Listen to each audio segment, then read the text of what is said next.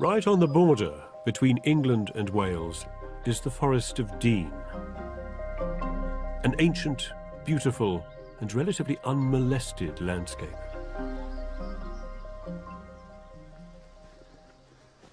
So the question is, how do you get permission to build a significant new house on the side of a hill overlooking an unspoilt, beautiful valley like this? Well, the answer is partly with camouflage.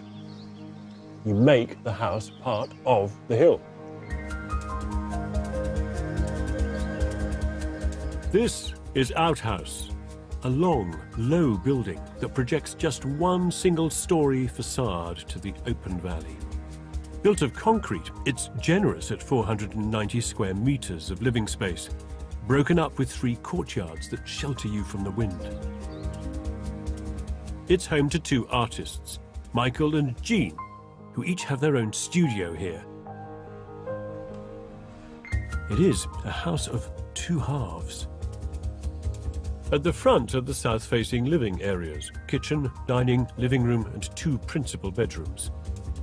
Running behind them is a 45-meter-long hallway, almost an interior road, behind which sits the workaday stuff.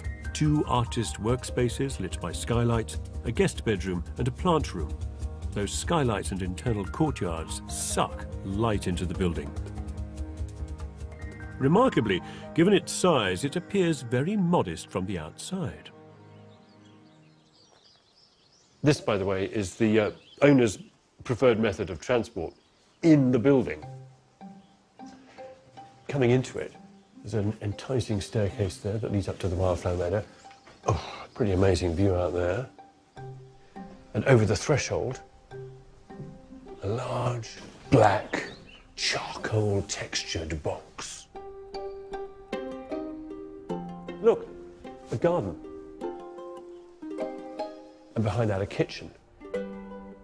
Next to that, the sitting room, taking in those gobsmacking views. An enclosed garden, another one, second one. It's important because the building doesn't have formal gardens outside, so it captures these formal spaces.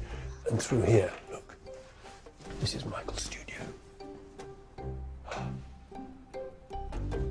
Fantastic. Artist at work. Moving on, another little garden there. And then, out into the biggest garden, which is where the road stops.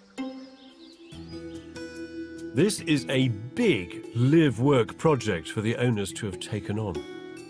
So tell me about where you were living and why you moved here.